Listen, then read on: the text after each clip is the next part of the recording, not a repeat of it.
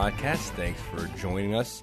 And most importantly, thanks for telling a friend. We recently got up on iTunes, so I've been able to track downloads and everything with each episode, and we've been growing exponentially with each one. So that means the word's getting out there. Thank you to everybody for helping out. And again, thanks for supporting the show. I can see all the different things that people are doing, clicking through the Audible banner and getting themselves a free Audible or a $7.49 Audible membership. A lot of people are actually getting Love Me When I'm Gone, the book that I wrote, and the audio book that I narrated and Mike Dawson did the audio engineering for. That's a big help. A lot of people are going through and getting themselves some On It code. Again, use that checkout code RPL. We'll get you 10% off of your order. And if you don't like it, again, you can just tell them you didn't like it. You'll get your money back and you keep the stuff. So there's really nothing to lose with that. I've been taking the stuff for a lot longer than they've been a sponsor, and I love their stuff. I can't say enough good things about it. Actually had a few people contact me over the last few weeks asking if I really liked this stuff or if I was just trying to sell them as a sponsor. No, I was actually taking Alpha Brain for quite a long time before we even started the podcast. So it really is. It's something I love, I believe in, I support 100%. And again, On It supports it so much that if you're not completely satisfied, tell them and they'll give you your money back. So really nothing to lose. Use that checkout code RPL, get yourself 10% off. Also, if you're going to go buy anything on Amazon, doesn't cost you an extra penny, but click through the links on farfromcenter.com, do your shopping, and it'll send us a little bit of love. So what does that mean? Well, right now, we got with this company that uploads everything to iTunes for us, but you've got to pay for different amounts of bandwidth. So, at first we were only doing one episode a week, but we started getting a lot of a following, so we upped it. Now we're doing 2 a week, but to make that jump from 2 a week to 3 to 5 a week, it's quite a difference. So when you do something like that, when you click through the links and support the show, that's what that money is going towards buying more bandwidth, doing stuff with the website, buying equipment, doing other things that we would like to do to help kind of bring this show to the next level. So if you like what you hear, you want to hear more of it, you want to keep hearing it, we really appreciate you telling a friend and clicking on those support the show links through farfromcenter.com. So there's something I really want to talk about this morning, and it's kind of a running theme through this show, but it seems that people are interested, so we'll keep going with it. And it's politics and politicians. And the thing that really gets me these days is people voting along party lines. Not along party lines, but just doing party line voting. What I mean by that is somebody that isn't even really paying attention to the issues or who the candidate is. They just know they're going to vote Republican or Democrat or whatever it is based on the party and not on the person. Now, why is this such a big issue for me? Well, whenever you get any kind of a large organization, and the RNC and the DNC are huge organizations, you're going to get bad apples in there. Now, I very much do not support the two-party system. One of the things that really bothered me was I was listening to the Dennis Prager radio show last week, and I heard Ann Coulter on, and she was saying that libertarians, they're nothing but hippies and college students, and no real serious people would vote for libertarian, and Ron Paul was just an anomaly, and doing all these things to kind of try and badmouth and misdirect people from the Libertarian Party. Now, I'm a former Green Beret. I've been, to every war that we're involved in. Most of my friends are Green Berets. And you know what, Ann Coulter? More of my friends voted for Ron Paul than Mitt Romney. So you can suck it. You don't know what the hell you're talking about. And that's one of the biggest issues. I watched that movie about the Sarah Palin, John McCain presidential run. I can't remember the name of it. Game Change or whatever it was. And that was one of the most poignant parts of that movie, I felt, was at the end of it when the guy that played John McCain went to the woman who played Sarah Palin and said, don't let people like Limbaugh take over the party because they'll destroy it. And that is what's going on right now. If you pay attention to politics, they're getting as extreme left and right as they can. There is no more bipartisanship. There are no more conservative Democrats, it seems, and there are no more liberal-leaning conservatives. There's no more center. I don't know why that is, because it seems that America is going center because we understand that this fractional political system is destroying our country. But politicians are going way away from that. And the thing that kills me about this is that we're no longer getting the real message from politicians. They're going extreme left or extreme right to say whatever they need to say to get votes. And the thing that scares me about this is it's all about the money in politics. People used to go and run for politics or run for political office because they really wanted to do something to help the country. And they would do their time, and then they would leave office and go back to running their business or being a pillar of the community or doing whatever it is that they did. That doesn't happen anymore. A politician is a job now. And so they're going to lose their job. That's the thing. They feel that if they don't get the votes and they don't get it, they're going to lose their job, and that's their only thing they have to do.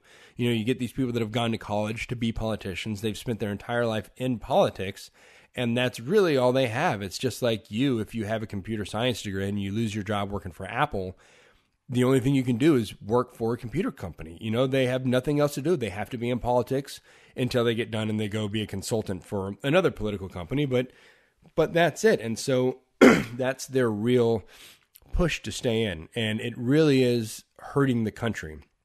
And another thing about the money in politics that's really, really getting me worked up. I have a friend that's a political science professor at a college here in Los Angeles who's going to come on the show and talk specifically about money in politics. But for me specifically, my wife is an actress. I'm an author. I have a marketing degree. So I have a lot of background in like marketing and imaging and PR and all this stuff like that. And the thing that is killing me is that these days you don't see it on the debates. Those are, very well orchestrated events.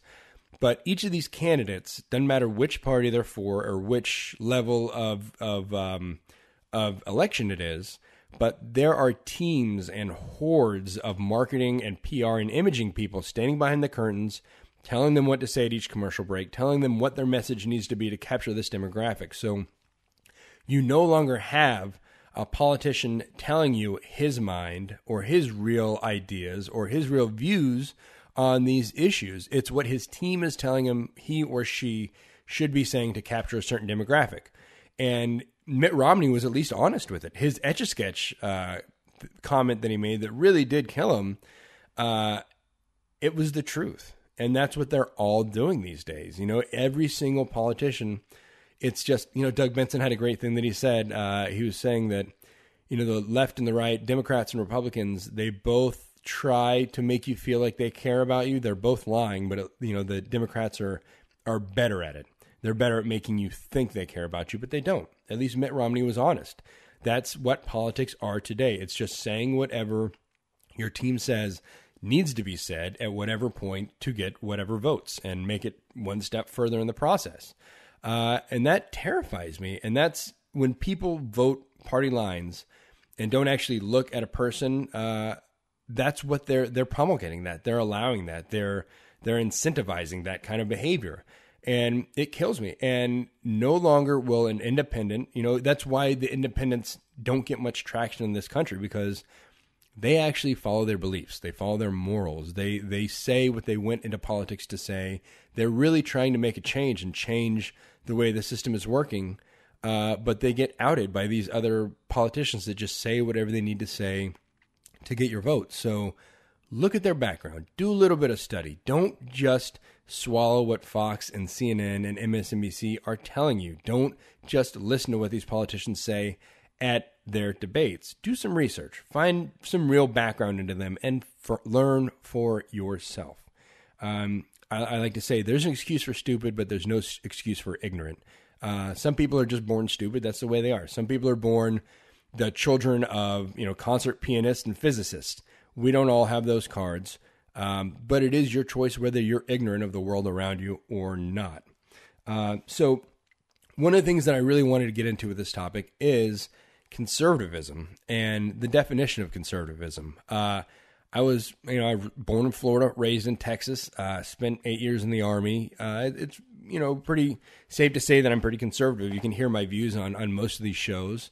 I was a card-carrying Republican for a very long time, and I've gone away from that in recent years because I've taken on some liberal ideologies. I've taken on some libertarian ideologies. And the thing that gets me about Republicans these days is Republicans call themselves conservatives, but they've gone away from the true message of conservatism. and that is small, limited government. Basically, for one, the government should be able to tax everything that you do because the government has proven to be wildly inefficient. If you want more on my views about that, you can listen to episode 001. It's not on iTunes yet. Again, we don't have the bandwidth for me to put everything up yet, but it is on the farfromcenter.com website. I think it's on LetMeWhenI'mGone.com too. But that's basically me ranting for an hour about sequestration and how the government has this culture of spending. I also was on the Jiggy Jaguar internet radio program. You can search that. I did a interview last week about sequestration and the government's culture of spending, so you can also listen to that. But that's one of the main things is that, the more we give them in taxes, the more they're going to grow, and they will never fix their inefficiencies. And that's a problem with increasing our budget every year and raising taxes rather than cutting spending, because there really is. The DOD, whenever anyone says we should cut the defense budget, people get up in arms and pretend like that means we're going to be taking bullets and body armor away from soldiers. No, we waste billions upon billions of dollars on stupid, redundant things all the time. And people don't really know about it because most of our politicians aren't veterans these days. But one of my other big things about conservativism, is that whole idea of limited government and that the government shouldn't be allowed to tell you how to live your life. That's not their job and it's not their scope, but it's what they're trying to do lately. But with conservatives, that's one of their biggest edicts is that the government shouldn't tell you how to live your life. But lately, it's become the government shouldn't be able to tell you how to live your life unless you do something we don't agree with. And it's a huge state of hypocrisy. Now, on the one hand, I do believe that we need more God in our culture. But for me, I don't care what you call him. I don't care if you call him God or Jehovah or Allah or Yod or whatever your name for him is. I believe having religion in your background does help you to live your life as a better person. I believe teaching your kids that you will have to answer to someone for your life at the end of your life does help lead them to be better moral and upstanding and good individuals. But the place that it really gets me is when you try to use it to shame people or harm people or tell people how to live their life. And so a big place this is really getting me lately is gay rights and gay marriage. So conservatives on the one hand say the government shouldn't be able to tell you how to live your life. But on the other hand, they're saying if you're gay, we're not going to allow you to get married. We don't believe you should have equal rights. And I don't understand how that ties in with the true message of conservatism. I believe that's not a conservative ideology. I believe conservatives should follow that idea that the government has no place telling you about that. And, the place that I sit with gay rights is, number one, it in no way affects me. It doesn't affect me at all. So I don't understand why people who it does not affect are so vigilant about trying to bar them from any kind of rights, and here's my thing. I have several friends who've come out in the last few years as being gay, and they've come out to all of their friends or all of our friends except for me because they were afraid that I was going to basically shun them for that. Number one, I have a pretty good gaydar. And so most of my friends that have come out and, I hear it through the grapevine, I kind of go, yeah, dude, I knew that the second I knew him. Because for me, I judge people on their character. Character has nothing to do with your race, color, creed, or sexual orientation. A good person is a good person, whether they're black, white, yellow, red, whatever color you are. If you're Jewish, if you're Christian, if you're Arabic, if you're Muslim, anything. And if you're straight or gay, that has nothing to do with your moral character. I don't think that defines who you are as a person. I do, however, believe that most of the people that I know, when they've come out as gay, it changes their life profoundly because they have this huge secret that they've been carrying over their head or carrying on their shoulders for a very long time. And once they come out and realize that, the people that I'm friends with are pretty good people and I wouldn't be friends with somebody if they would judge somebody based on something like that. And so it really does. It relieves them that they're not harboring this secret anymore. And it really hurt me that they wouldn't want to come out to me, that they would think I would judge or shun them based on something like that. And I think our society I don't know why in the world we do, because homosexuality has been around much longer than just us and our generation. It's been around much longer than our country. It's been around longer than the United States of America. It's been around longer than organized religion and Christianity, for sure. And that's what kind of got me started on this, was I saw a Facebook posting a friend of mine put up of somebody holding a banner that said, "Marriage was around before Christianity. It's not your time to define it." And I think that's true, and I think that's a great saying. I'd never seen it phrased like that before, but it really is great, and it's truth. Homosexuality was very big in the Greek culture. It was big in the Roman culture. It was big in the Middle East, the cradle of civilization, and it's still very big in the Middle East. I don't know why we feel it's our time to define it right now in our culture. That's still a very new culture. Our country is a very new country. Our ideals are still very new. And, you know, if the United States of America was founded on the idea of individual liberties, who the hell are we to tell people how to live their life? That's exactly what we're infringing on, is their individual liberties. I don't see where it's our business to tell them how to live their life. You know, they're not doing it for monetary gain. You know, they take more stress onto their lives by coming out as gay. And I think that's something that somebody wouldn't do haphazardly. I think they do that because they truly believe that's who they are, and who the hell are we to tell them that they're not, or they need to be some other way? You know what? Let people be happy. As Louis C.K. says, those people have parades for the way they have sex. Nobody's having a parade for the way I have sex. So how is it up to me to tell them that that's bad? So I don't know. That's just me. Conservatives, if you're truly going to be conservative and truly preach that you believe in limited government, then practice what you preach. Don't tell people how to live their life. And you know what? Let's focus on things that are a little bit more consequential these days, like war, like the military-industrial complex, like the absolute culture of spending we have in our government, like welfare getting out of control, Social Security getting out of control, our economy falling into shambles, and politicians who couldn't care less, who are still doing nothing more but focusing on pork and politics and their own little slice of the pie and keeping their job rather than making this country a better place. Okay, so I'm going to get off my soapbox now, and I'm going to tell you a little bit about this episode. First, we're going to play Shattered Glass by Mike Amabile and Run Over Twice. We've got a Famous Freemason by Brother Robert Johnson. Today, we're doing Arnold Palmer. I've been invited to play in a charity golf tournament. It's a Carl's Jr. golf tournament in Industry Hills here in a few weeks. So I thought Arnold Palmer, that was a great addition for this episode. We're going to be interviewing Klint Janulis. Klint is a good buddy of mine. He's a former Marine, former Green Beret. That's where we met. We went through the Special Forces medic course together. He's taught his own college classes. After he got out of the Army, he went and got his undergrad in archaeology, and he's been teaching some classes at University of Colorado or Colorado State. Part owner of Rogue Consulting. He's got an undergrad in archaeology, like I said, and he's going to do his PhD study at Oxford later this year. He's also been given his own reality show. He's basically going to be the American Bear Grylls, and honestly, this man's a lot better looking than Bear Grylls. He's awesome. You should check him out. So, again, we're going to go into the song first. This is Shattered Glass by Mike Amabile and Run Over Twice. If you like Mike Amabile, you can check out one of our former episodes. I think it was episode 6 where we interviewed him. But here we go. Have a listen. This is Shattered Glass by Mike Amabile and Run Over Twice.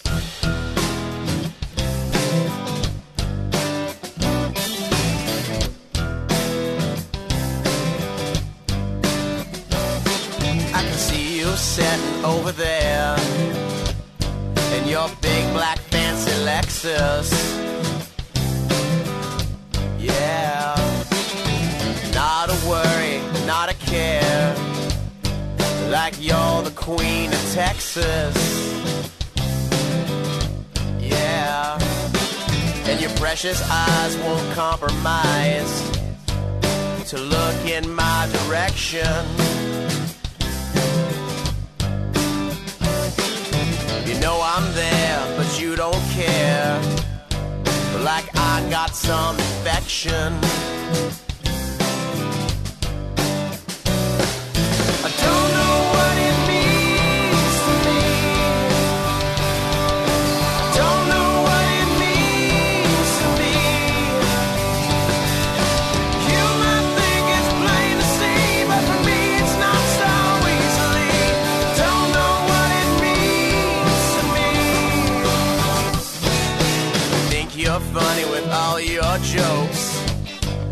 classy business suit.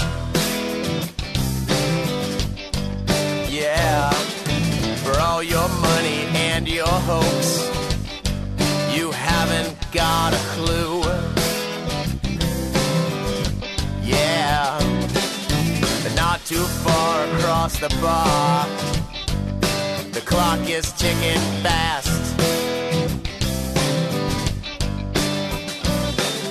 By now you know you'll be growing old at the bottom of a glass. I don't know what it means to me. Don't know what it means to me.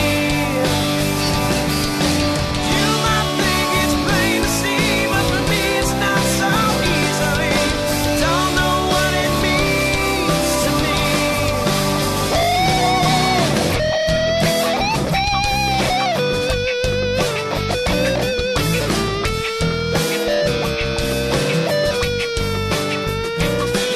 So quick to judge me, but you don't know me.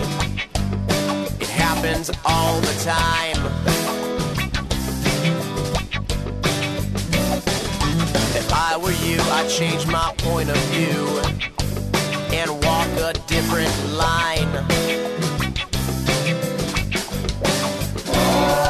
Your time will come, what's done is done. Your future waits for you.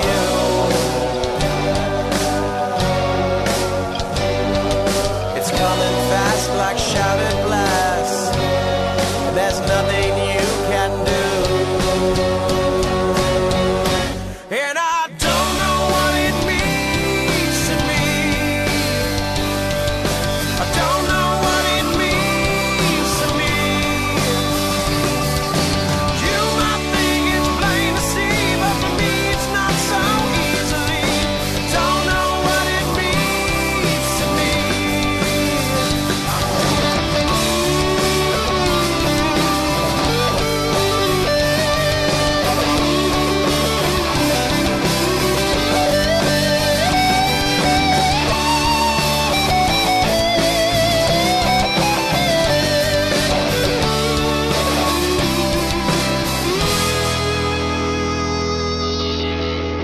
Okay, again, that was Shattered Glass by Mike Amabile and Run Over Twice. If you like that track, click through the Support the Show links on farfromcenter.com, pick up that track on Amazon, or pick up the whole album. That's off the Open Your Eyes album. Also, you can go back and listen to episode 6 and our interview with Mike Amabile. It's actually, so far its downloads, it's got about 3 times the amount of downloads as any other show, so you guys must really like him.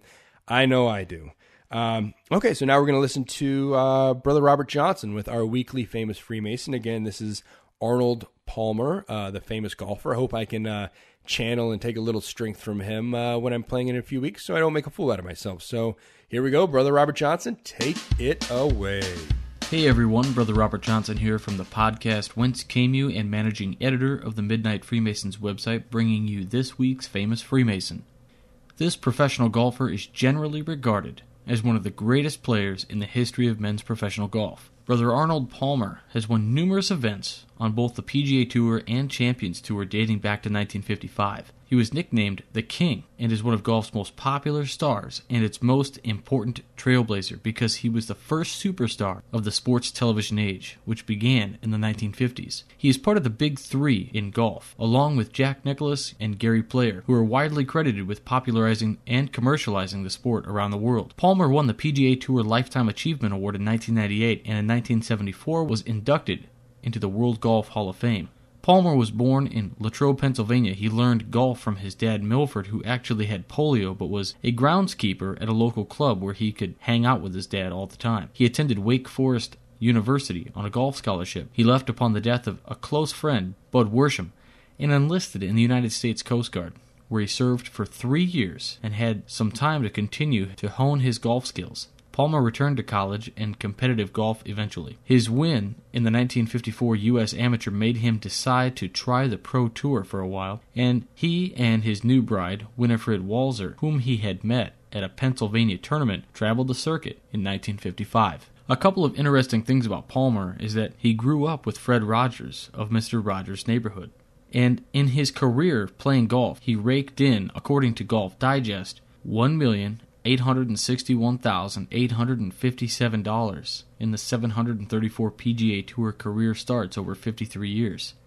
And if you think that's a lot, then consider the fact that he made 15 times that off the course in 2008 for advertising. He is a member of Loyal Hannah Lodge, number 275 in Latrobe, Pennsylvania. Okay, thank you very much, Brother Robert Johnson. Again, if you like what you hear, you can follow the Whence Came You podcast on iTunes. You can support their show by downloading their app on Stitcher Smart Radio or their Android or iPhone app.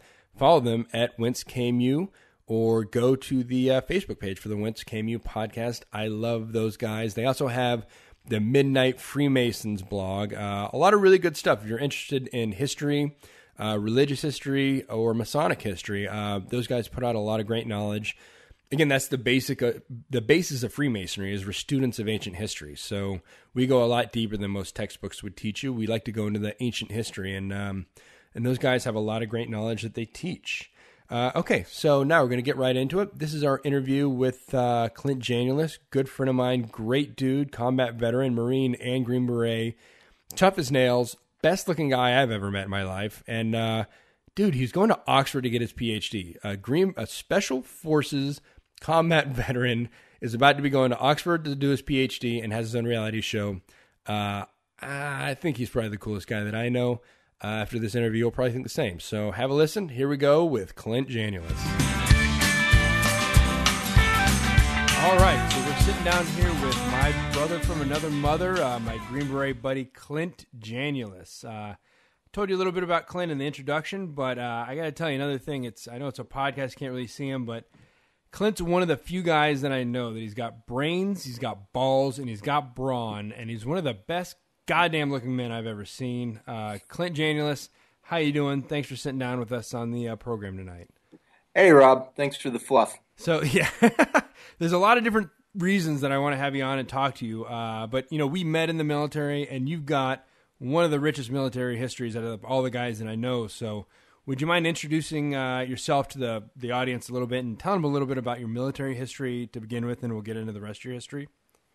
Yeah, no worries. Well, I kind of did the normal fuck-up route. I went to college when I was 18, promptly dropped out after a year of playing football and not going to class, and joined the Marine Corps and became a marksmanship instructor. So that's all right. Now that's a big deal for people that don't understand.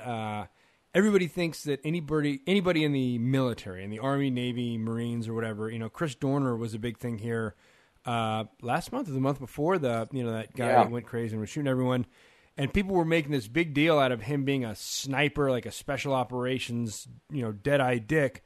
But he was in reality just he was a Navy reservist that was a sergeant of the guard or something. But a Marine military marksmanship instructor. Marines take that very seriously, and they actually have their BRM, so their rifle marksmanship. They actually got to qualify like 100 meters further out than the Army does. Something like that. We call it 500 yards. Yeah, and the Army does it 400 meters, right? I think something 300. like that.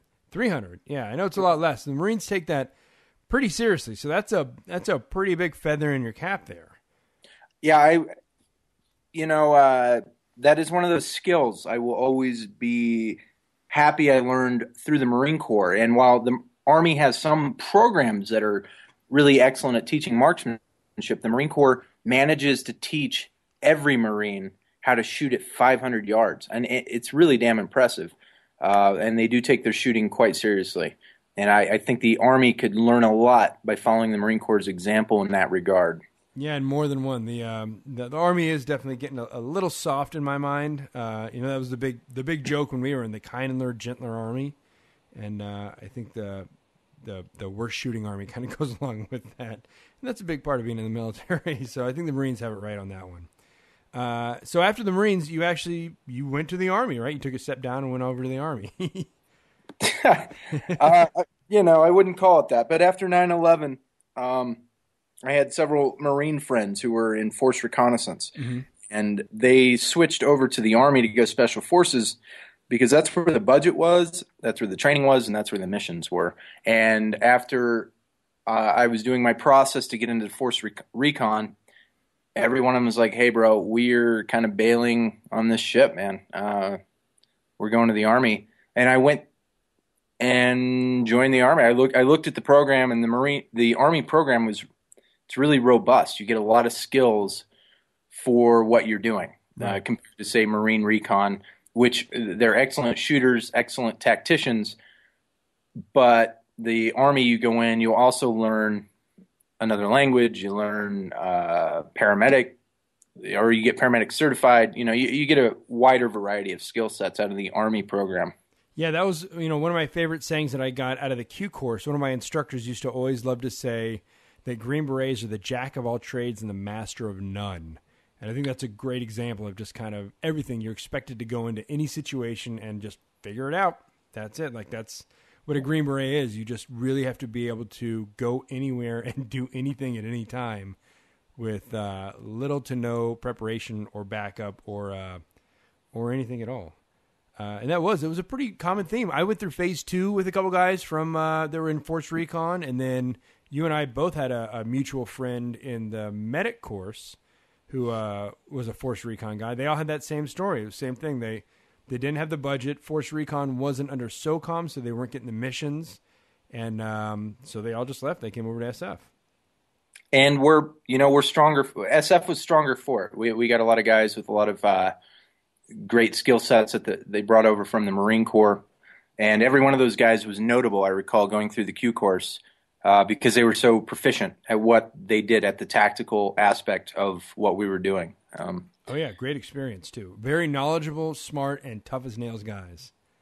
Yeah, and so I'm really quite happy I did go through the Marine Corps first, but I would suggest anybody not doing that could probably get a somewhat similar experience going through maybe Ranger Battalion or something, or hard charging infantry unit, airborne unit of some nature.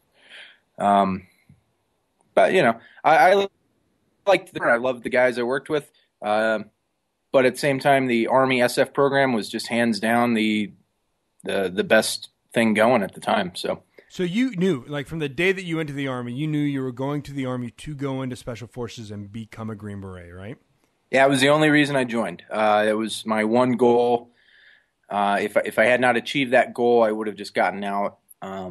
But unfortunately, before I could try out, we were not called up, but we were deployed for the invasion of Iraq. So when I joined the Army, I was in an artillery unit, and they showed up, I think maybe January.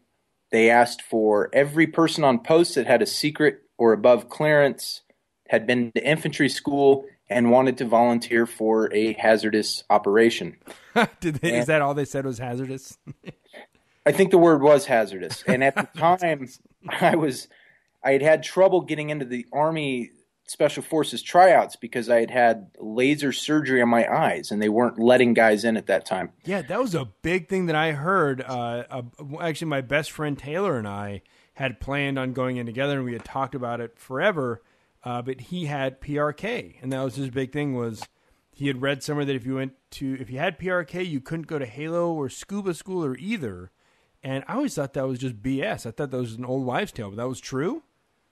Okay, PRK was a little bit different surgery. I had LASIK. Oh, it was LASIK that you couldn't have. Okay. PRK was kind of the old school. It's a little more invasive. Yeah, it's where they actually use a scalpel, right? And LASIK is a laser. Yeah, and I'm not sure, all the specifics, but the point was any laser eye surgery disqualified you at that time. Now, the year before it did not, and it turns out the year after it did not. Just during that year, I guess it was the group surgeon who declared that was a disqualifying surgery. So I was stuck in a job I hated in the Army with, I came from the Marine Corps, and as you said, downgraded. I don't want to say that, but I was in a job I was miserable in with people, some of whom, what's the word? They weren't my people, put it that way. Well, I think that's funny because that's, a common theme that I find from every SF guy that I meet that was in, big Army or Marines or whatever for a long time, is they just didn't fit in, wherever they were. Like everybody talks about the thinking outside of the box, or, the lone wolf, or whatever it is that makes you that kind of special operations guy. But everybody that I met in SF, whether it be an infantry guy or somebody that came from artillery, the Marines, or anything, that was their thing. They were in a unit. They didn't fit into they didn't conform to that unit. They knew they didn't fit in. They knew they were meant for something else. And yeah, it's just funny. Everybody shares that same kind of story. Yeah, I definitely did not fit in. Now, there were several guys that actually were really top-notch dudes in that unit. I still communicate with them today, and I'm happy I served with them. But at the time, I'd just been told I couldn't go to the Special Forces tryouts. That's when they showed up. An organization showed up on our base asking for volunteers. I volunteered. I ended up on a weapons of mass destruction search team with the Defense Threat Reduction Agency, a very small team in Iraq during the invasion. And it was one of the most interesting guided tours I've ever had in my life. Who was it? Was it guided by not Iraqis, but was it guided like State Department, or was it this other what agency was that? Okay, so there was a number of government organizations that were participating in this, and there was a small contingent of soldiers, maybe 6 of us, if I remember right. We were the security, the reaction force, you name it, and then there were another 6 to 8 civilian types. So there's a number of agencies, I guess, and when I say guided, what I mean was we didn't just ride with the convoys going through towns, because we had to go search every little ammunition supply point where they might have been storing weapons of mass destruction. Uh-huh. So we rolled in with, say, the 101st. They'd be going to an objective or a target, and we'd cut off with 4 or 5 vehicles and go search 5 or 6 sites in a 3 or 4 day period just by ourselves. No support, no tactical capabilities, nothing. We were just... And these weren't special operations guys. This is just a group of you guys that had been in an artillery unit? Right. Somehow, because I had been through Marine Corps boot camp, I became the tactical expert, which is scary. And yeah, so there were a couple guys who undoubtedly had prior been some form of spec ops or whatever, but we weren't outfitted to be a direct action team. We weren't outfitted to go take targets. We were outfitted with a bunch of chemical and radiation and biological detectors to go in full Tyvek suits with rebreathers on and test areas for possible signatures of weapons of mass destruction. Was there any rhyme or reason? I mean, did it seem like somebody had a plan and knew kind of where you guys should be looking, or was it literally, we go into this town, we check every damn nook and cranny, and just play whack-a-mole and try and find it? No, that's where the guided part came in. Mm-hmm. We were directed from other organizations as to where we should be searching. So we were given like, hey, you will go search this site today, Right. And we did that. And, while obviously we didn't find anything, we did find a lot of what I considered to be very suspicious things. But, it was interesting because we saw a side of Iraq that maybe not a lot of other soldiers got to see. And, I had a good tour, as it were. At that time, the Iraqis loved us. Everybody we encountered was very enthusiastic about our presence. Thank yous every day. People were bringing us goats and chickens and lambs as thank you gifts, welcome gifts everywhere we went. And all in all, it was a good tour. We took fire a few times, but nothing major, nothing I would call a gunfight.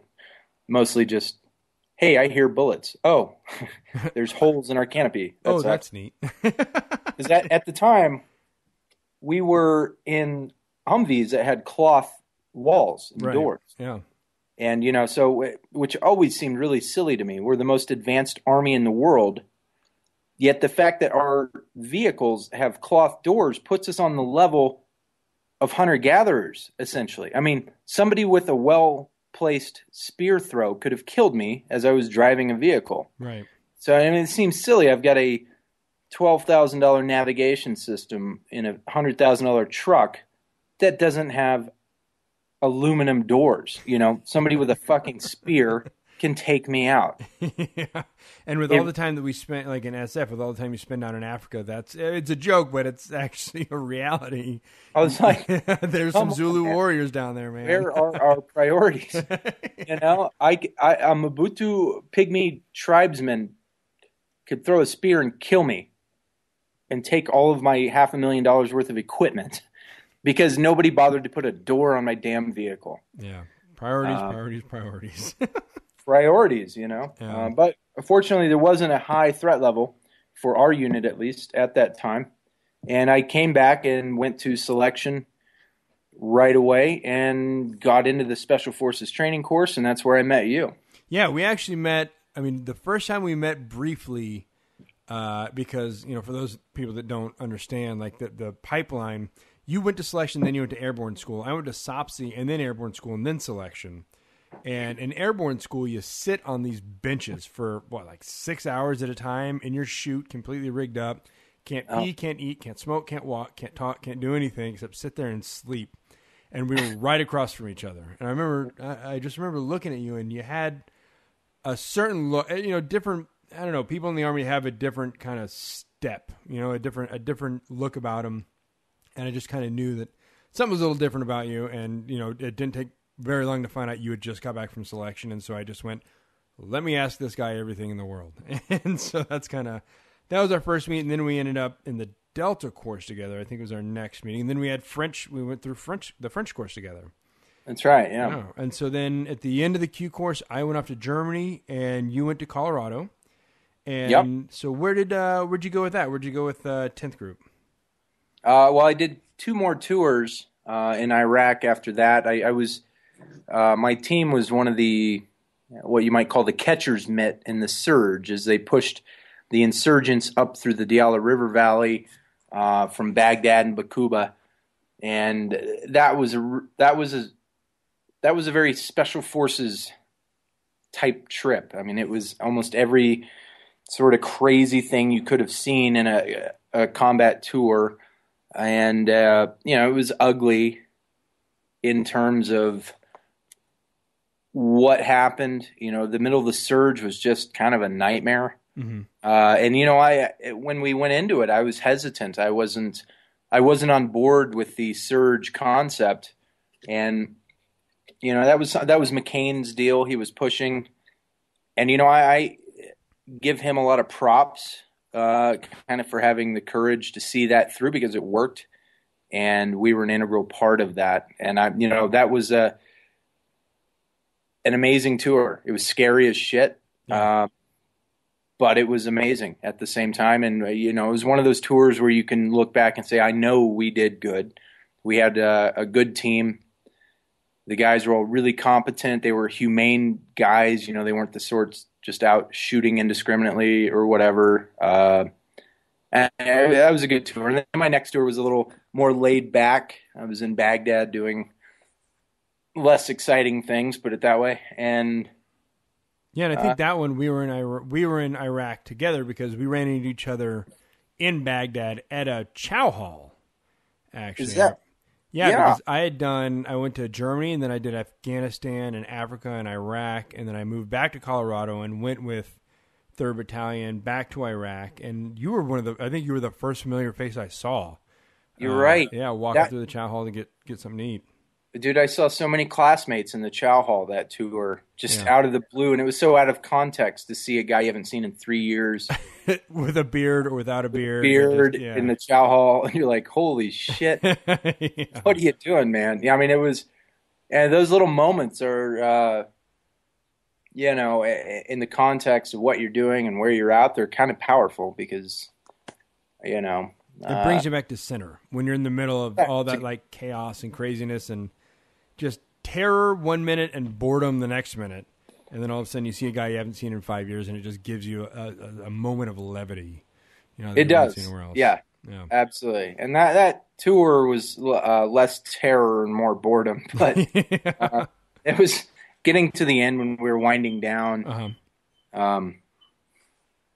But so that I learned a lot in that tour. Just wasn't as fun as it could have been, which is fine. Right. My wife appreciates that because my idea of fun and hers are not the same thing, obviously.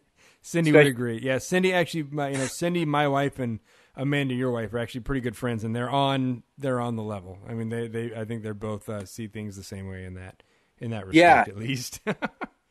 They get that what we consider fun or life building experiences are not quite what they want us doing. Yeah, so. Cindy's not as turned on by me not showering for 6 months and having a 4-inch beard as I am.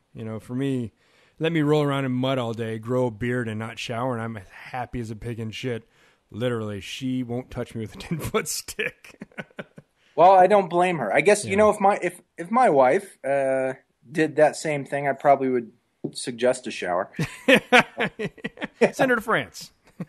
Yeah, maybe a bit of water, hot, some soap, go for it. So after that, after OIF 6, your life took a pretty big turn. I mean, not just getting out of the Army. Well, you got out of the Army, but you went in the National Guard. But you came upon a specific course that has kind of shaped the rest of your life so far, right? You're right. I got out. I went into a National Guard unit. I was the senior medic on an A team, a high altitude parachute team, and an opportunity came to attend the survival school instructor course ran by John quotation marks Prairie Wolf McPherson in eastern Kansas. And this is the course that they send all the wilderness survival instructors to from the SEER course. And that's a big distinction that I think we need to make for the listeners. Everybody hears special forces or special operations and automatically assumes that every one of us is like a complete expert in survival, that you can drop any one of us out in the middle of nowhere with nothing and we'll survive for years on end, and that we're all, expert marksmen and all this other stuff.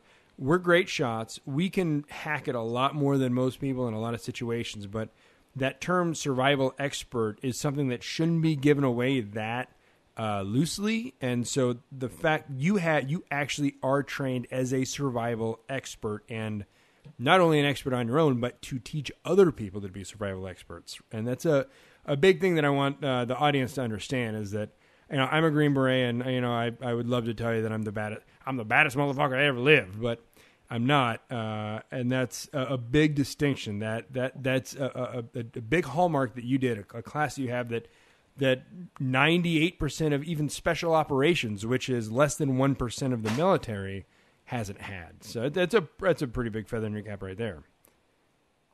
Yeah, and I was very fortunate to be able to attend that.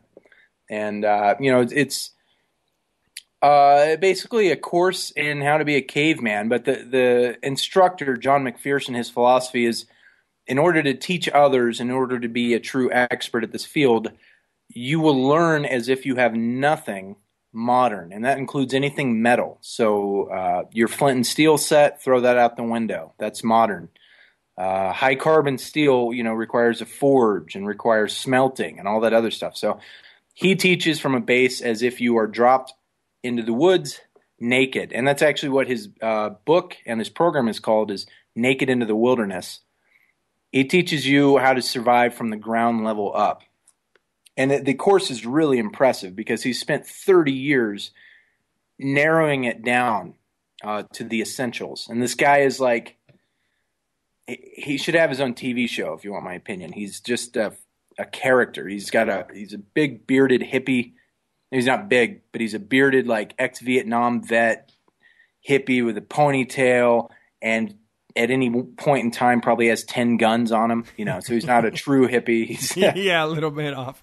He's a Midwest hippie. We'll put it Midwest that way. hippie. Yeah. I mean, the guy, as much a mountain man as it can be, Jeremiah Johnson and Jerry Garcia rolled up into the same. That's kind of a good point, Yeah. And the school was really incredible, and I took that because when I got out, I started attending college for a pre-medical and an anthropology degree. And I took that, one of my first semesters in school. And that course has influenced both my military career and my educational career since that point. Mm-hmm. Yeah, well, and it's just knowing the thread that you've taken. It's they say hindsight is 20/20, but to look back at that class and the way that it's helped, and we'll get into that in a little bit. I don't want to spoil everything right now, but it's amazing the way the cards fall sometimes, right? It is. It really is amazing how it works out. And what's kind of funny, I just resolved this issue, but I took that course in the middle of a fall semester. So I had to convince all of my professors to allow me to take off class for a month. And I managed to get every one of them on board except for my algebra professor. So, I took off for a month in the middle of school, which is not normally something one does without withdrawing. And I came back and I missed a few tests in the algebra course. I was hoping he was going to give me a bye, as it were, a pass, to let me retake them because I was technically on military orders.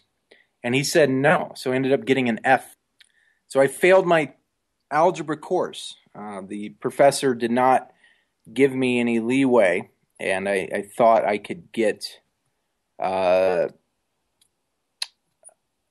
of a pass because I was on military orders for the National Guard, but they were volunteer orders, and he said no. So I took an F in the algebra course, and at the time I was obviously troubled by it because I had a 4.0, and it turns out missing class and getting that F was completely worth it to be able to attend that survival course. Right. And so which school was it that you went to for your undergrad? I went to attended the University of Colorado Springs.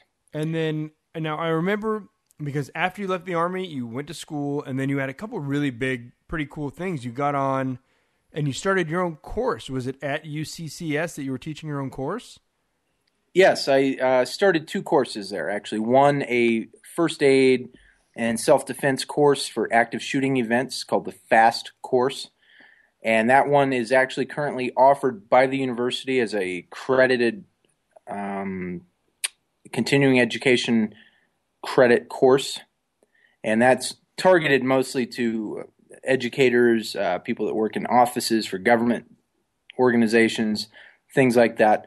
And the school's Center for Homeland Security picked up the course, and they offer it as part of their package. So it's like a 3 or 4 hour course that teaches the very basics of trauma skills you need to survive a shooting event that the traditional Red Cross American Heart Association courses don't focus on enough. So it's tourniquets and pressure dressings and things of that nature.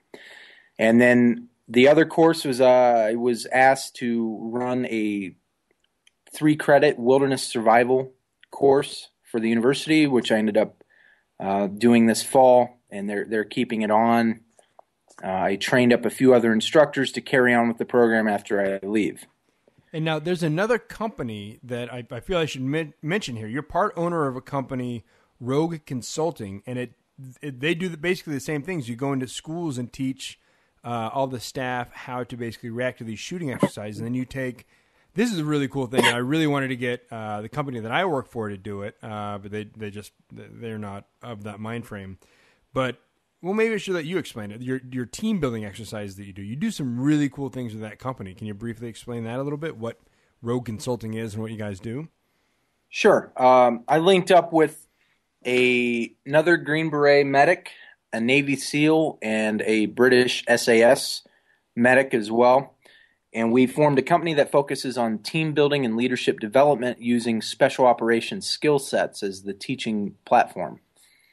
And one of the things we added was the first aid survival training, FAST. And in addition to that, we also offer a number of team building events that are geared more towards larger companies with a lot of middle management that they're trying to either do bonding events or team building events. And then we also linked up with an organizational psychologist from Columbia who helps us package it into sort of the corporate friendly jargon that they're used to. And that's a project we've had on the side. If I had to say I have a job, that is my other job doing that. And that's rogueconsultinggroup.com, which is technically separate from the FAST Club, but we integrated them. So the university offers it, and we are the sole vendor for the program. And you guys have a Facebook page as well, right? We do. It's a Rogue Consulting Group on Facebook, as well as a website, rogueconsultinggroup.com. And right now we're in the process of turning over the skill sets to the other to the other owners of the company, as I'm leaving at the end of summer. So I will basically be a technical advisor after this summer. And we'll put, for all the listeners, we'll put those links on farfromcenter.com. I know if you're listening to this on iTunes, you won't have the links. You can go to farfromcenter.com. They'll be on the podcast episode for this. This will be episode 8. Or you can also go to lovemewhenimgone.com, and under my friends links page, I have both their website and the Rogue Consulting Facebook page. Go over and like them and see what they do, because it's very, very prevalent right now with all the things that are going on with Columbine and Newton and all the other school shootings that have been happening. Like, you guys teach some pretty good knowledge that I want, when Robert gets old enough, like, he's going to learn this. If you guys are doing it, I want him to come learn it. The stuff we teach was derived from what we learned in Iraq, when we would be working with a lot of indigenous people, and we had a limited amount of time to teach them the skills that were necessary to keep them alive in case of a large mass casualty incident. So, say I had 20 Iraqis in my guerrilla force, and I had an afternoon to teach them just the minimum. These are the skills I taught them. And you know what? We saw it in Iraq. It worked. The minute after we taught this course in Iraq, the next mass casualty incident, I wasn't having to run around and treat a bunch of petty wounds, because these guys were on top of it. They took these skills and ran with it. And my thought was, if we can teach these Iraqis who may not have the education level a lot of the Americans we're working with do, why can't we teach this to teachers and students and office workers who may have a need for it? Right, and hopefully they never do, but just in case they ever do one day need it, they have it, and it's a great skill set to have in your back pocket. Exactly. And then the rest, the team building aspect, we wanted to do something a little different than the normal sort of trust fall sort of stuff that goes on. Walking when you're on hot coals. Yeah, I mean, that's stuff that's gimmicky. We thought good team building, you and I have been through. We've been through team building courses that weren't meant to be team building. You just developed as a team going through the Spec Ops training. Right. And we thought, if we could pare down some of the training events into a civilian-friendly format, some of these companies would benefit greatly from the same sort of training environment. So we've kind of taken a bunch of special operations skills and turned them into team building and leadership development events. Yeah, and that's, like, even for me, I really wanted my company to get involved in that, because it sounds like a phenomenal team building exercise. And for somebody coming from the military and now working in the civilian world and understanding the difference in mindsets, I see how much they could take from something like that. But, it's got to be the right company, the right people that have enough vision to see that. And unfortunately, my company that I work for now doesn't have much vision, so they can't really see it. But that brings us on to another kind of interesting part of your life. So you moved on from Rogue Consulting. Well, you're still with them, but the next kind of big milestone that's still pretty recent, you were one of a very small handful of undergrad students who's been published in an actual licensed scientific journal. You mind if we move into that a little bit? Because that's just phenomenally interesting, and I think that's a huge thing for you, and I want people to kind of understand how that works. Yeah, when I was attending classes, I started out as pre-med, and I did a medical internship that I I don't want to say I lucked into, but they viewed my medical experience in the special forces in pretty high regard, and I was fortunate there. And so I stepped into a med internship that's usually reserved for second-year med students. And I spent a summer in Charlotte, North Carolina, doing medical research, and ended up getting co-authorship on several different papers. But at that time, I decided I did not want to go to medical school and be a doctor. I enjoy the field, but I started getting into the archaeology through the anthropology degree that I was getting. And it turns out that these primitive survival skills are a real asset in interpreting paleoarchaeological sites. And one of my professors contacted me, asked me if I'd be willing to co-author a paper with him concerning a subject that is maybe of not real high priority to most people, but it's concerning a set of shell beads in an African site from 75,000 years ago.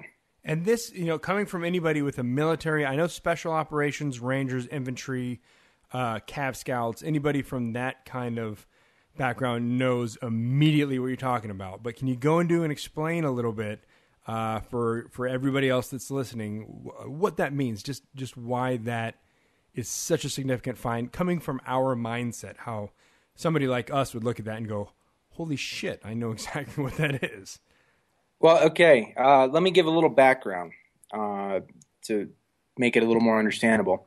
I was sitting in archaeology class, paleoarchaeology, and we were talking about the record of human technology. And so the last 1,000,000 to 2,000,000 years of our history, you can track through the archaeological record as we make major technology advances, if that makes sense. So 1,000,000 years ago in that time frame, maybe 800,000, we have evidence that fire was mastered. We could control fire and use it to cook and things of that nature. But there wasn't a lot of change up until about 75,000 years ago. Then a site in South Africa, right off the coast, in a cave, they found these beads. And they're the first evidence of beads in the archaeological record, at least in any quantity. And the beads are made all from the same sort of sea snail shell.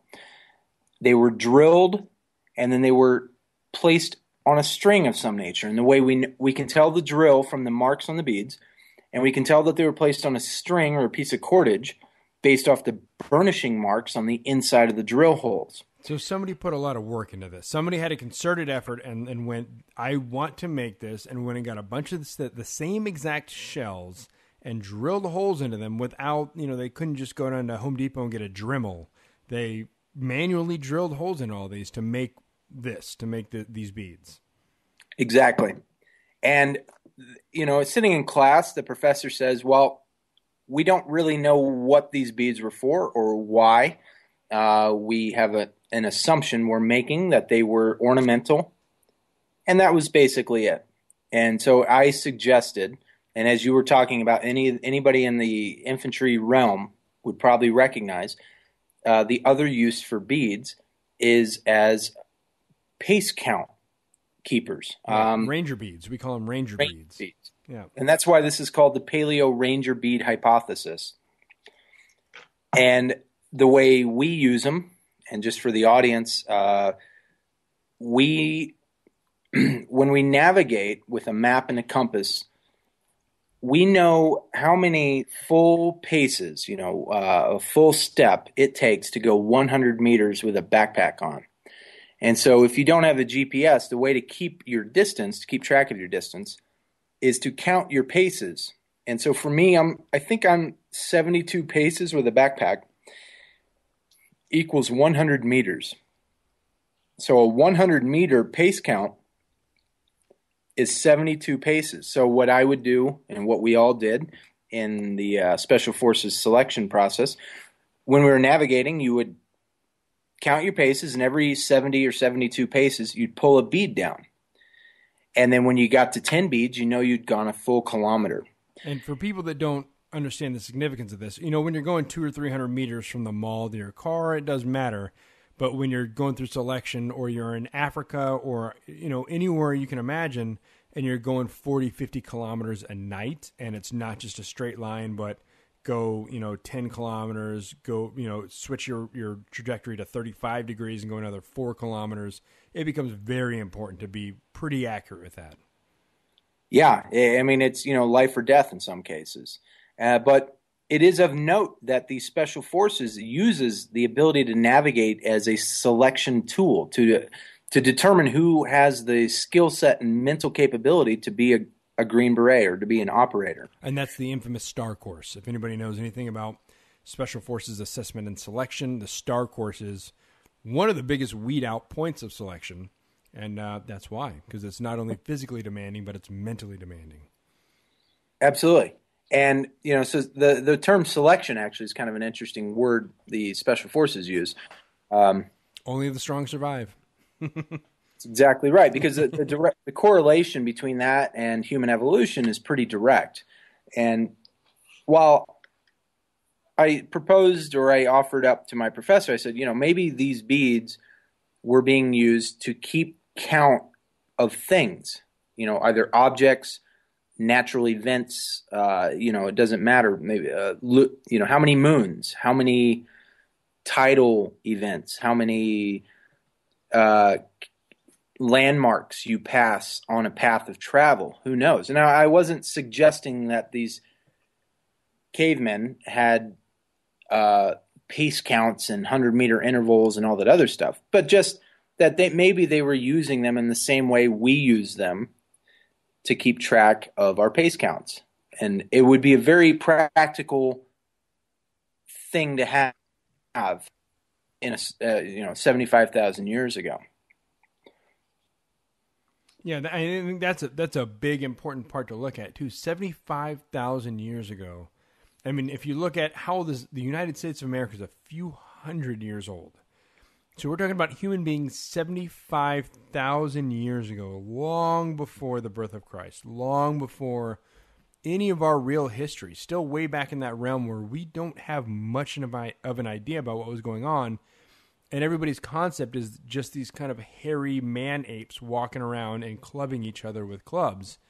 But this find actually shows that no, they had some kind of concerted mental ability to at least quantify something.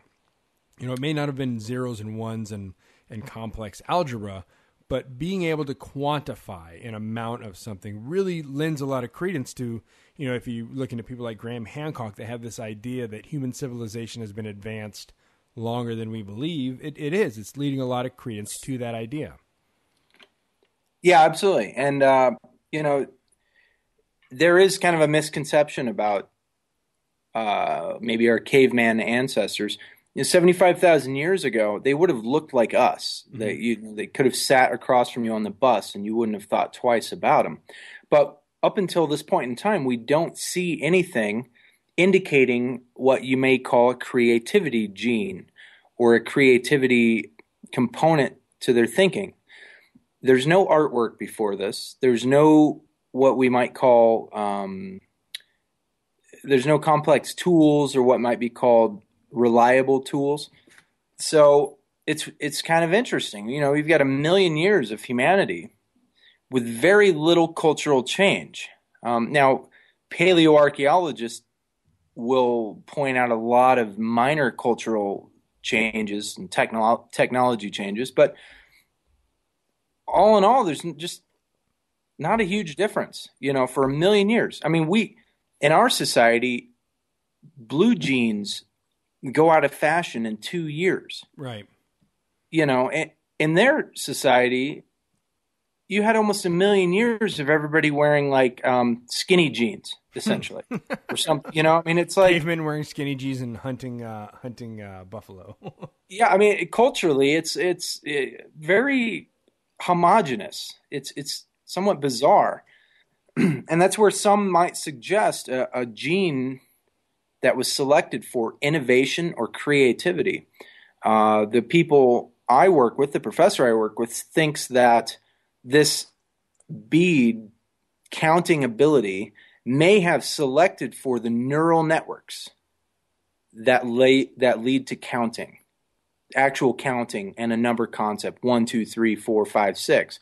Now, what we suggest with these beads is that maybe they were what's called a 1-to-1 counting system. So one bead equals one lunar cycle or one moonrise or day.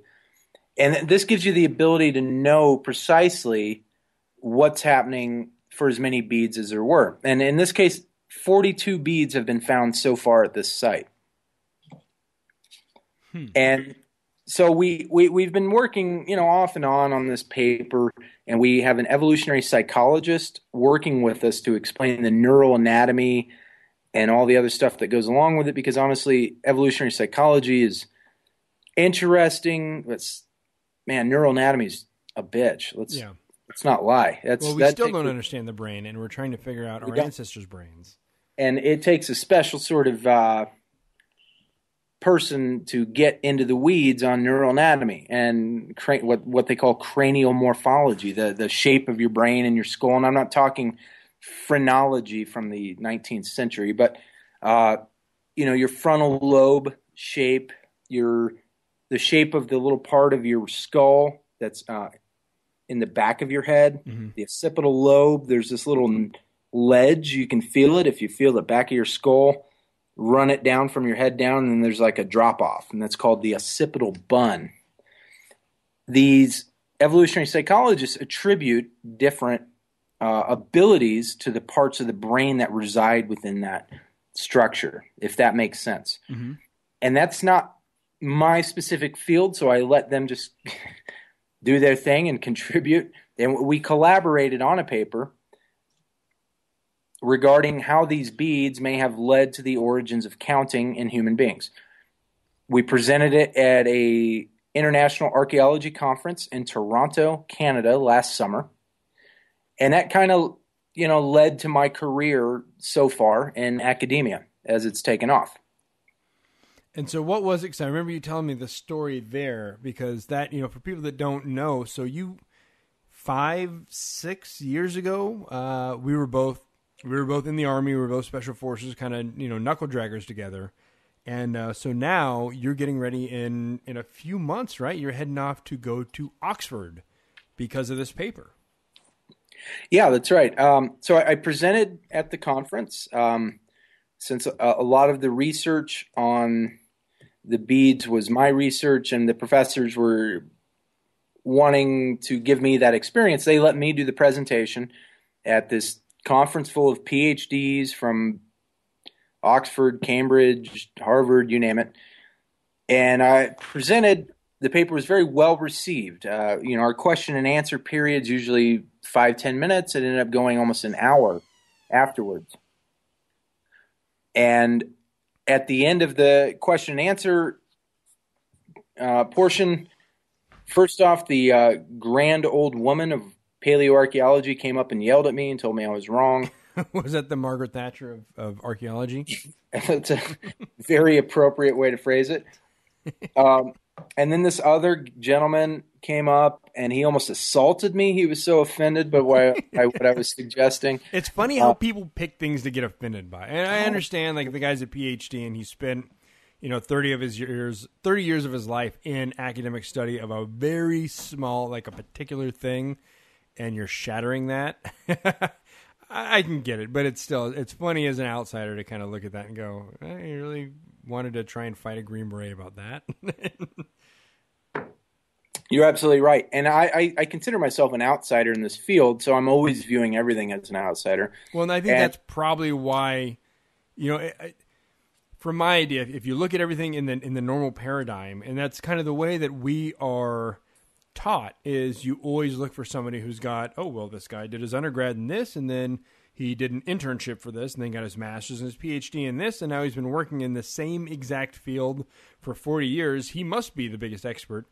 But then you can get a dude that's, just out of college to come in and look at a problem this guy can't figure out and go, hey, you guys, you're going from A to B, but you should be going from D to Z, because it's that outside of that box mentality, being able to have at least a moderate amount of intelligence, but to be able to look at a set of problems with a fresh set of eyes and take yourself outside of the normal paradigm and truly be outside of the box. And I think it goes with anything, with business, with academia, with anything that you look at. You know, that's where these astounding leaps were coming forward in physics and ideas is all these different scientists that have stopped only asking scientists within their field. Now we have things like string theory and superstring theory and all these other crazy ideas where there are scientists from different fields that are coming together and they're brainstorming with guys that haven't spent their whole lives in, you know, particle physics or Newtonian physics. Other guys that have spent their entire lives in number theory or other things that can look at it with a fresh set of eyes and go, oh, dude, clearly this is where you're screwing up. And I think that's it's interesting because people will be afraid because you're rocking the boat and you're shaking their foundations because you have such a wide base of knowledge and experience that a lot of them don't have, you know, because we have this background with being on the ground in different countries. And fuck, I mean, you did 2 deployments in the cradle of civilization. You know what I mean? Like, when was the last time one of the other researchers that you work with was where civilization started? You know, like, they're not walking around Afghanistan, Iraq lately, but you have been. So that's really cool that you have that kind of background to look at it with a fresh set of eyes. No, it has been invaluable, and it's not just the primitive survival skills that give me somewhat of an edge, because a lot of these archaeologists have studied some of these primitive survival skills. I think most paleoarchaeologists know flint knapping, probably can make an atlatl or, you know, a bow and arrow sort of thing.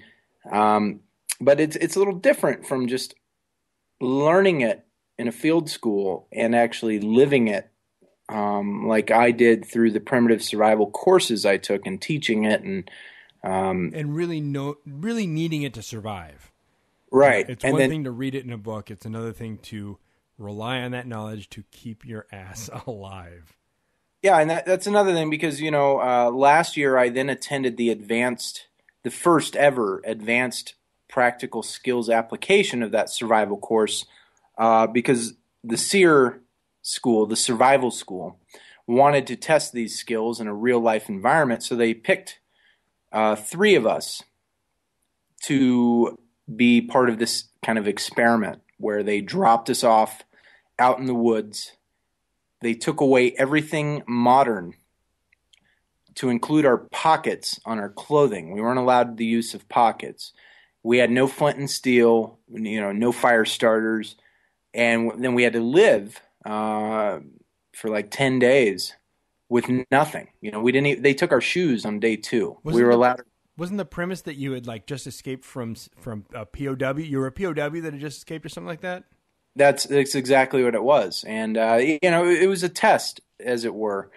You know, it was, they picked 2 guys from the actual SEER school. And since I was in the Guard, I was the Guard survival instructor. I was the 3rd choice because I had picked up the skill set pretty readily and I'm dumb enough to volunteer for something like that.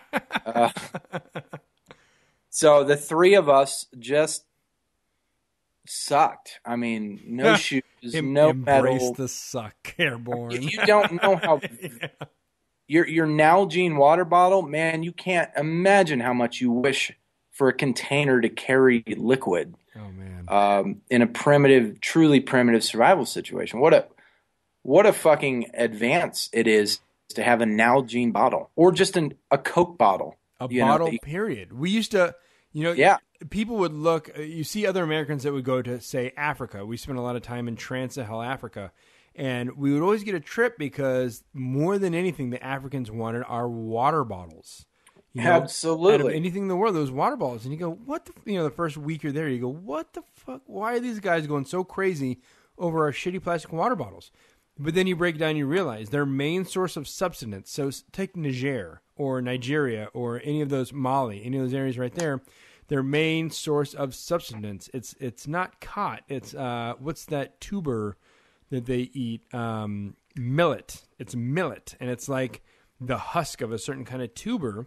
And they take it and they put it in their water bottle and they mix it with water throughout the day. And they drink the water for breakfast, and then they nibble on it for lunch, and then they cook it for dinner. It's just this like fiber of this husk.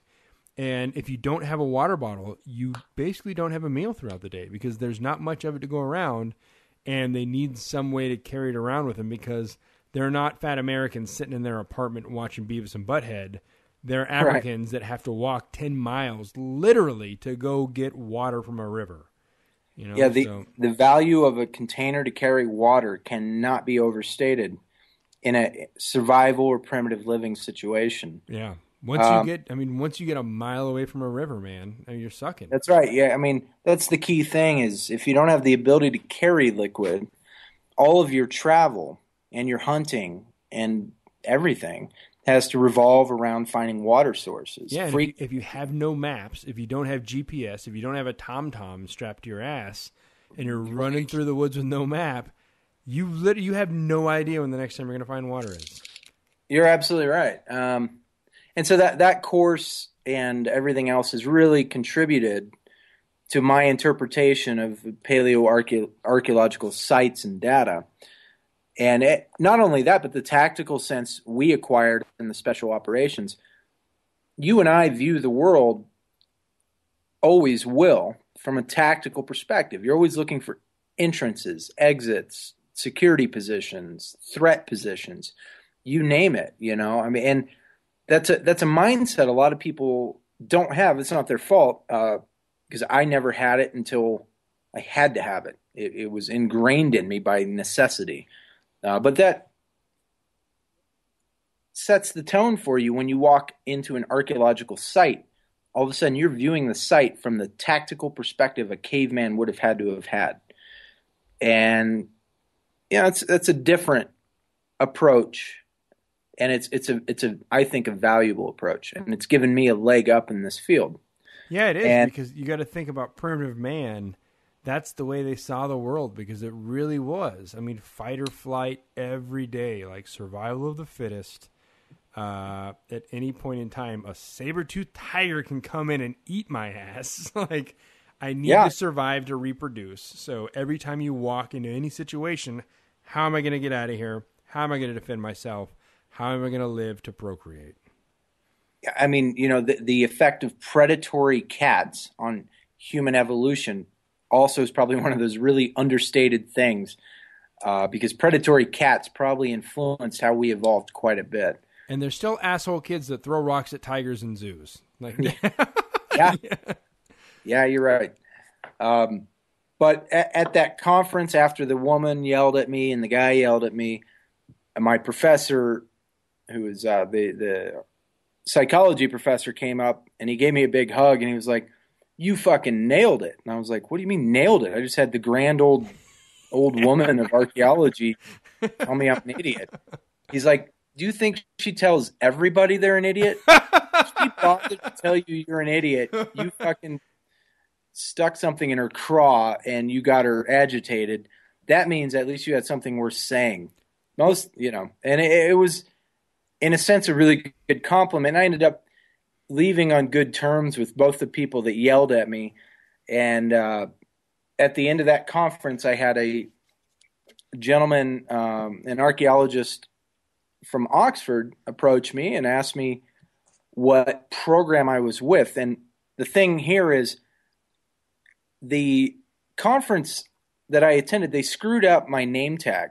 So they didn't put my university affiliation on it. So it just had my name. So nobody knew who I was. I screwed up my PowerPoint presentation because I didn't put my affiliation or my status, you know, undergraduate dipshit. Crazy like a fox. So none of these people knew who I was. So they all assumed that I was a graduate student or a professional researcher. And, you know, the gentleman from Oxford came up and asked if I would be interested in a fellowship working with them. And I said, you know, I kind of have to go graduate school first. And he said, "What do you mean? Are you in a master's program?" I said, "No, I'm an undergrad." He said, "Oh, okay. Are you interested in attending a PhD program?" I said, "Yes. I just, you know, haven't thought about it much now." And he said, "Would you like to go to Oxford?" And I said, "Why, yes, I would. Thank you." And Who would say no? Like, what? Right. And am I supposed to say no? No, that's all right. I said, yeah, that sounds like a good idea. And so he said, I will be reviewing the applicants to my program. I can't pull any strings for you, but if everything else is in line with what you presented today, then I think you'll have no problem getting in. Mm-hmm. So I did. And then in February, I was accepted to their PhD program in Paleo Archeology, or hunter-gatherer archaeology, more specifically. And so I start in October. That is awesome. And so you're going to be doing your PhD. You're doing your PhD at Oxford, and they're going to give you some leeway, right? They're going to let you kind of travel a little bit back and forth, and kind of let you. I mean, that's how a PhD is, right? It's not all, your undergrad is mostly memorization, taking tests, things like that. But your PhD is a lot more hands-on than that would be, right? It is. It's almost all research. And in fact, they had to kind of do they let me skip the masters, as it were. So just, all right, I got to reiterate that because Klint is a little bit too modest to do it himself. What he just said is that he's skipping his master's program. He went from the Army to his undergrad in archaeology and was one of the first published undergrad students in archaeology ever, and is skipping master's altogether and just going to his PhD, not at the University of Illinois, at Oxford. I mean, that's one of the things that even if you never went to college, even if you don't know anything about higher education, you got to be living under a goddamn rock for the rest of your life, for all of your life, to not know what Oxford is. That's amazing, and I couldn't be prouder for you. I mean, that's one of the coolest things in the world, and it's one of those deals.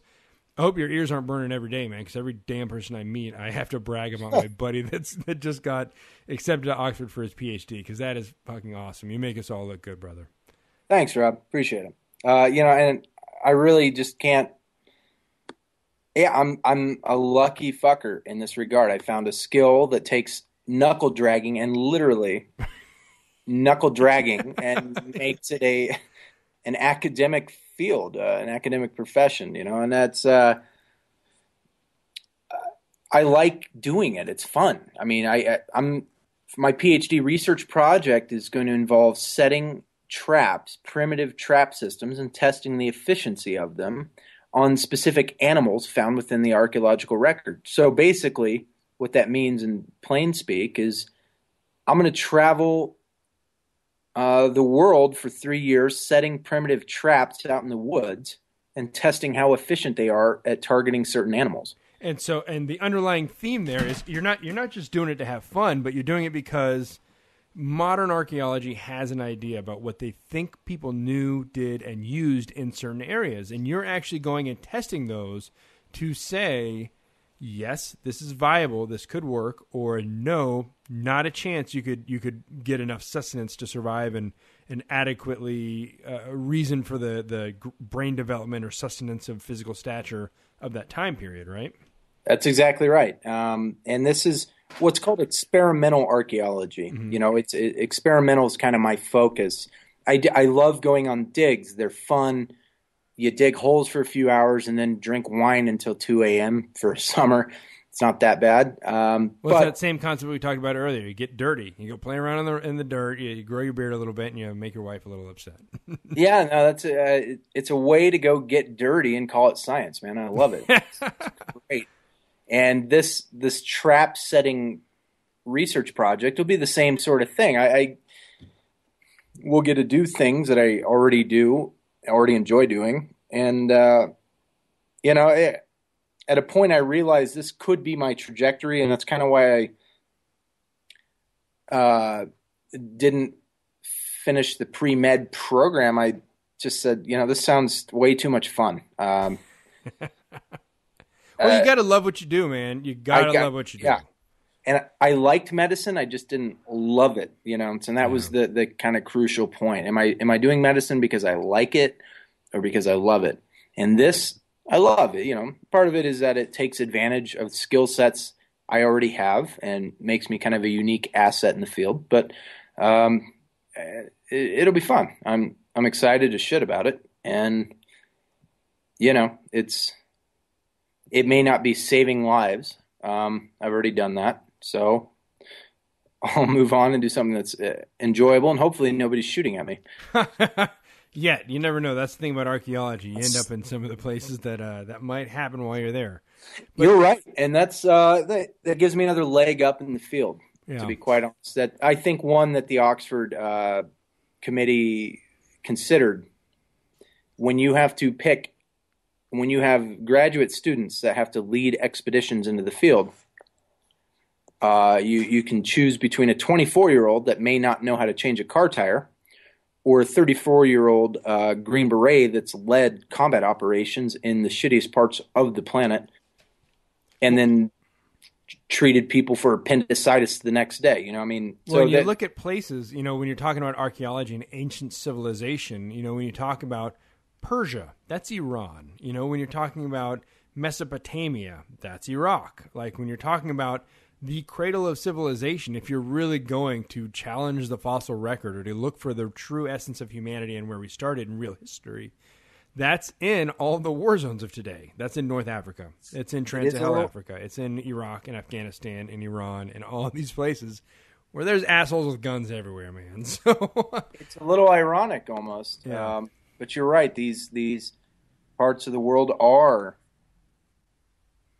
A, where the most strife is now, and B, where all the best archaeology sites are, paleo archaeology specifically. Mm-hmm. So that's an interesting correlation, you know. I mean, yeah. Well, and you know, in the end, you're doing what you love. You're good at what you love, and you're probably better suited than anybody else to do it. You know, even a guy that may have the academic chops of 30 years of a leg up on you doesn't have a minute of the field experience you have. And that thing that's innate in us now to walk into a situation and have that very primal, how am I going to survive here mentality? Where is my nearest water source? You know, what do I need to do if this happens? Like, what do I do when the lions come? Like, where do I find food? What do I hunt? How do I find shelter? That's the basic essence of survival: shelter, water, food. You know, that's it. And that's so deeply ingrained into us that we don't even have to think about it anymore. We don't have to burn calories thinking about it because it's immediate. You step off the plane, or you jump out of the chopper, or you get out of the Humvee, and you're immediately going, how do I survive here? And that gives you a leg up. Well, man. and actually, when your point on burning calories, that's kind of the essence of, if you have to break it down to its simplest components, is what you are, you know, looking at from a caveman's perspective.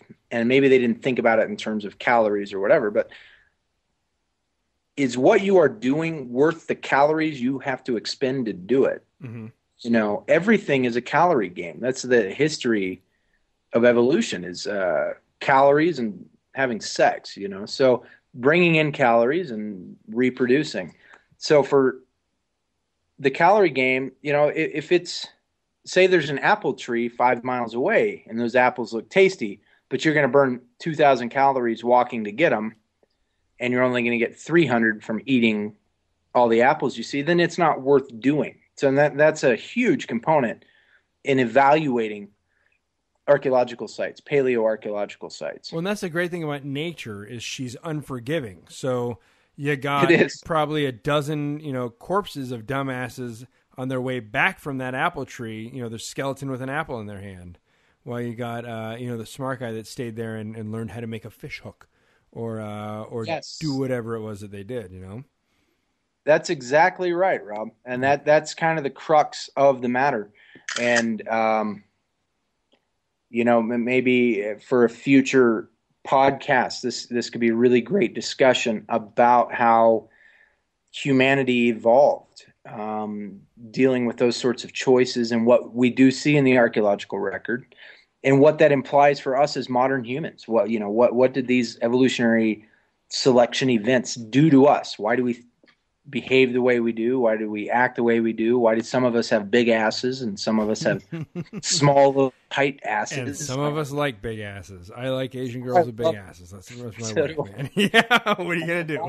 Why do I love girls with big asses? Yeah, you know? it's just and it is. It's funny because you can break it down and look at exactly who does it. You know.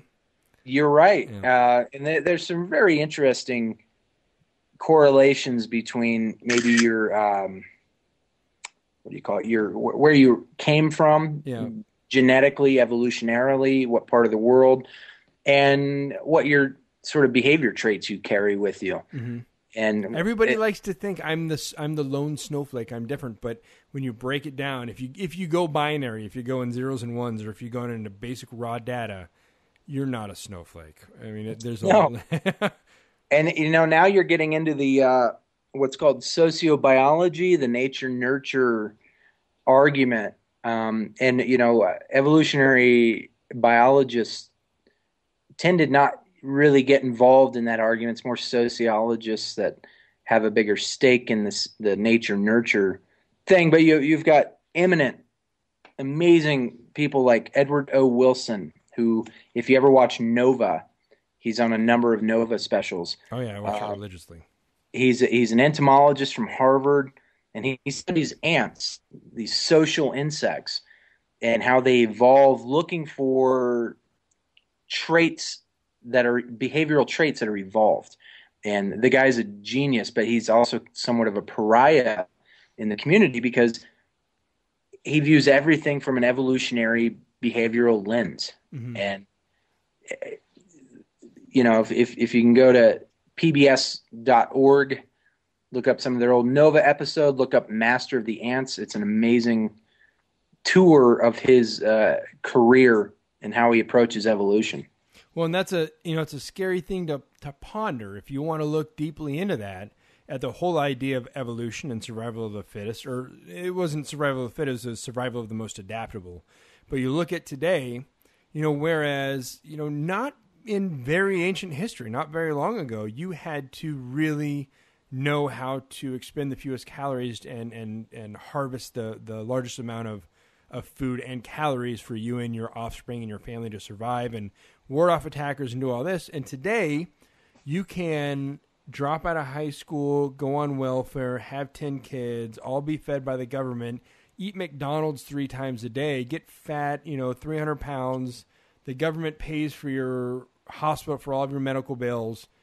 Like, what is that saying about our evolution? Because it really is. That's part of humanity, is learning how to get the biggest gain with expending the fewest calories. It really is. Some of us have a deep insight and will and just work ethic and drive that even if there's not a great payoff, we want to do the best we can. But a lot of people don't. And that's kind of what society is getting. That's their reward complex. They're learning you don't have to do much anymore, that you can really do nothing. And now the government will subsidize everything and take care of you. And so this whole evolutionary trait that we've had for thousands of years, as long as humanity has been around, is being subjugated and destroyed now, because we're going from you need to learn how to save calories to survive and do this and do this and do that, to do nothing. The government will take care of you. And I know it's a completely another subject, and that's a whole other can of worms that we can talk about for hours and hours and hours. But that scares the shit out of me when you look at it at a biological level about what is happening to us, not only societally, but biologically, when those reward complexes are being completely changed, and there's no more work required for reward. It's a very scary concept. And yeah, I don't know. I mean, how long do you think a caveman would have survived if, the saber-toothed tigers were out there, but they also just had a place that people came by and brought them meat, And I don't know, man. It's scary how much we're trying so hard to change ourselves so rapidly without knowing what's going to come of it. So yeah, but you brought it up earlier, and there are, just from you and I talking, there are at least a dozen more things that I want to have you on to talk about. The Toba volcano is a big one. Evolution's another big one. I'm very interested in these ideas that humanity is older than we think it is, or at least technology is older than we think it is, or that whole Atlantean idea that there was a greater civilized, technologically advanced society, and then they lost everything and we started again. And maybe that's where this Toba volcano idea, I think you and I should have a long talk about that one too, because I think we would share a lot of correlations in there.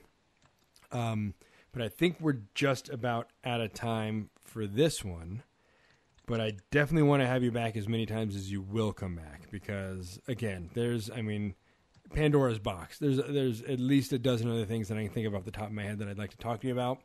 And I know, at least from the people that have been listening to the previous episodes, that a lot of people will be interested in hearing this kind of stuff more. So I can't thank you enough for coming on. I couldn't be prouder of and happier for you for all this stuff that's going on in your life.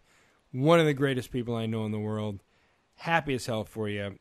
I feel better knowing that everything's working for you, and I'm glad because couldn't be happening to a better person. Again, Rogue Consulting, you can check out. I'll put the links on farfromcenter.com. You can also go through lovemewhenimgone.com to the friends links. It's Rogue's Consulting Group website and Facebook. I'll have them all up there. Klint Janulis, thanks again, brother. Thanks for coming on. Thanks for talking with me. Thanks for sharing some knowledge with our audience, and I can't wait to have you back, brother. Thanks, Rob. Good chat, man. Yeah, you too, and everybody out there. I hope you're listening. I hope you learned something, and I hope it makes you want to go out and crack a book and learn a little bit more about us, evolution, human history, and what's going on. Because a lot of stuff that Klint talks about, you don't read in your normal history books. So it's good information to know about kind of where we came from. So thanks again, Klint. Thanks to everybody for listening. And now we're going to take it out to our next segment. Okay, so that was great. I love talking with Klint. Again, Klint has agreed to come on a few more times. We're going to have him on to talk about the various things that he's studying in archaeology, his reality show, and just some other stuff. So have a listen and keep on the lookout for future episodes with Klint Janulis. Now, before we end up the program today, I'd like to talk a little bit about USA Cares. Sometimes I read a letter written to USA Cares by a family they've helped. Sometimes I do a case study, and sometimes I just talk a little bit about them. But today I have a case study, so I'd like to tell you how USA Cares helps people. This is an example of an individual that they helped and what they do to help people. So again, I've said it before, but it's one of the very few veterans charities out there that actually gives the majority of your money that you donate to helping veterans. A lot of these other organizations spend more on administration and advertising, basically paying themselves and talking about themselves than they do helping people. But USA Cares gives a very large majority of the money that you donate to them right onto the veterans that they're helping. So here's an example of one that they did help. They were recently contacted by a discharged veteran who was medically discharged in January 2013. So this is very recent. The veteran is unable to do most normal functions, such as getting out of bed and putting on shoes. He also has PTSD. His spouse takes care of him full-time and is applied to the VA Family Caregiver Program. But again, she can't have a job because she's taking care of him full-time. The VA has benefits for things like that, but it's a very long process. I just read a thing saying that the VA is 1 million people behind. They're behind. They have a backlog of 1 million claims. So that means this was January 2013. They're probably not going to get helped anytime soon from the VA. So the soldier is still pending a rating from the VA, although he does have a proposed rating of 80%. That means the VA has said we're probably going to give you an 80% benefit rating. But again, they've got 1 million claim backlog, so it'll take a little while. He's applied for Social Security, and they're waiting for medical records. Again, the military is going to take a very long time to get those to him. His congressman is now helping him move the VA approval process along. USA Cares provided an assistance grant of $350 for food and fuel. So again, that's one of the big things that USA Cares does. They're an immediate stopgap. The VA is going to help this guy out, but it's going to take them a very long time. USA Cares is there right now. They get back to soldiers within 48 hours of their request, and they do a lot of great things. I've heard stories of them calling tow truck drivers while they had cars up on the truck to repossess and, throwing down the USA Cares credit card number and saving those cars. They've saved soldiers and veterans from getting their house foreclosed on. They keep lights on. They keep the food on the table. They do a lot of great things. So please support them. Go to usacares.org. Follow them on Twitter at usacares.org and do everything you can to help them, help our vets and soldiers in need.